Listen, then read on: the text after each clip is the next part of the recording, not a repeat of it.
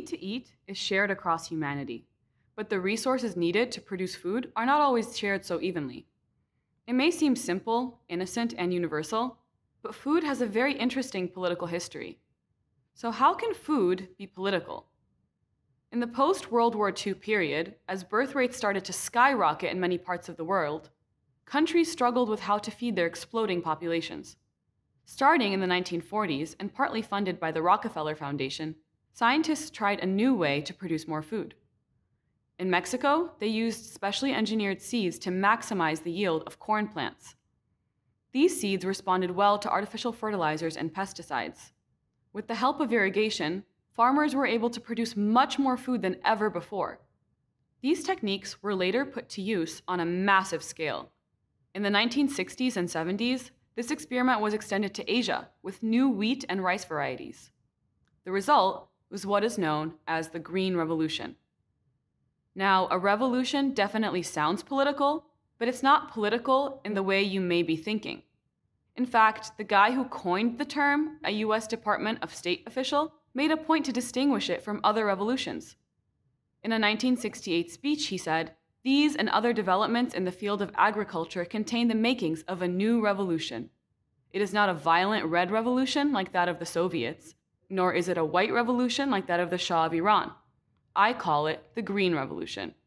So as he said, the Green Revolution was not a military coup or an uprising or even a set of reforms.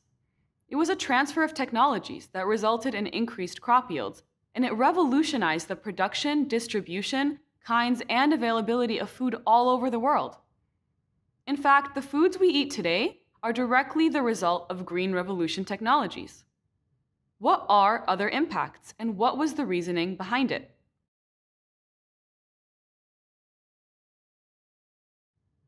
The Green Revolution had numerous impacts, which we'll look at in a bit. But first, where did it come from? Was it political? It sure was. And as we saw, the Green Revolution was part of a US State Department program, and it was funded in part by the Rockefeller and Ford Foundations. In fact, some historians argue that the Green Revolution was engineered as a way to fight communism during the Cold War. And you might be wondering, what does food have to do with communism? Well, apparently, a common saying among US government officials at the time was, "Where hunger goes, communism follows." And at a time when the American public was against US aggression in Vietnam, the Green Revolution was imagined as a peaceful, scientific solution to red revolutions abroad. If people weren't hungry, they reasoned, they wouldn't find communism appealing. So even though it was a development and aid program, it was also deeply political, as all such programs are. So how did it happen? It started with this new technology moving across networks of scientists and farmers. But it's important to see that such transfers are not always organic movements. In other words, it often takes political work to make them happen. You could say political work is the fertilizer. In this case, scientists and farmers from countries like Mexico, India, the Philippines, and Indonesia were trained to use these methods and sold the equipment needed to implement these new techniques. But they then adapted them to their own local circumstances. And even though the technologies were first developed in the United States, how they worked was very local. It took a great deal of local infrastructure, like dams and other irrigation techniques, to generate the massive amount of water needed to supersize the amount of food being grown.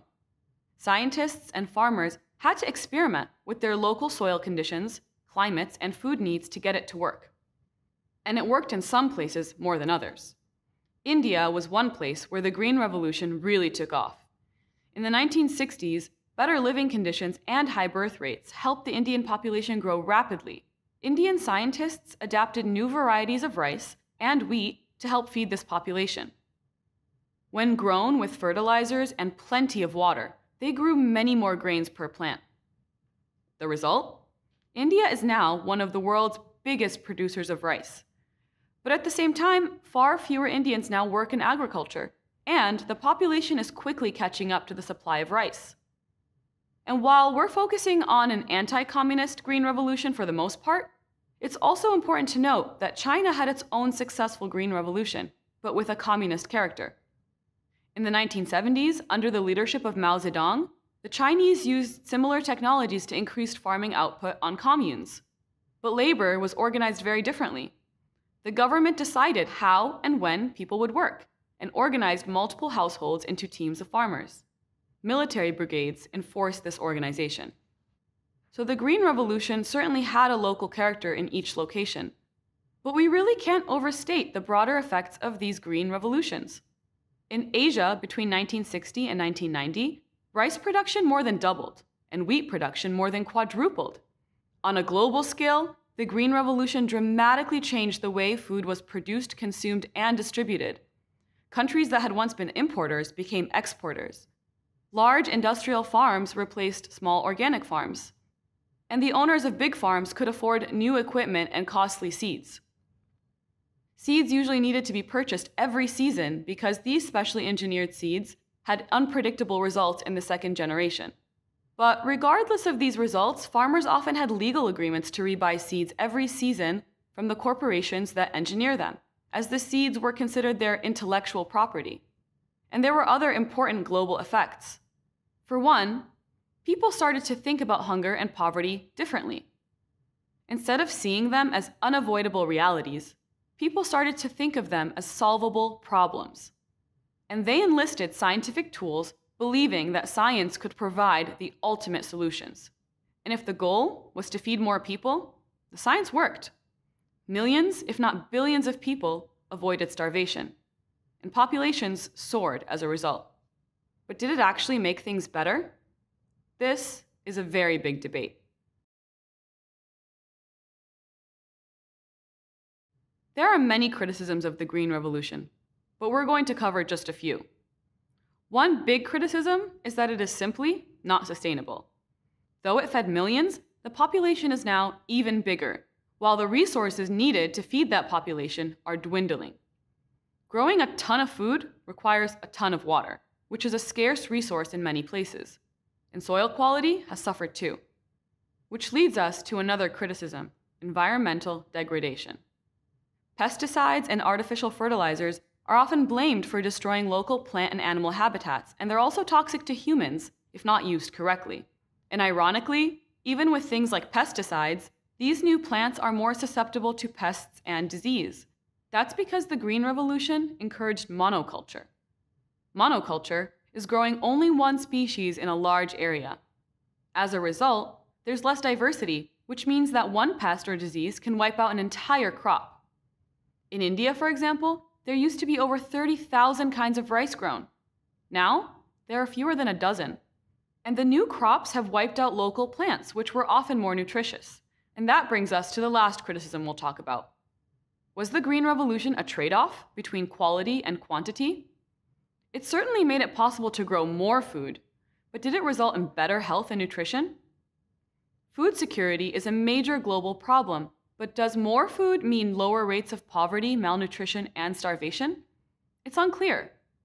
Food is still distributed in uneven ways, and there are many people still at risk of starvation and malnutrition even where the Green Revolution succeeded. So, was the Green Revolution political? Definitely. It was supported for political reasons, whether in America or China, with private or public funds. And did the Green Revolution make things better? The jury is out on that. Decades later, people are still thinking about the same issues.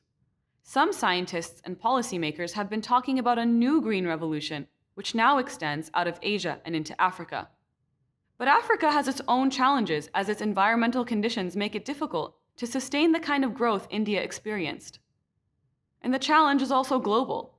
Scientists predict that the global population will reach 9 billion by 2050.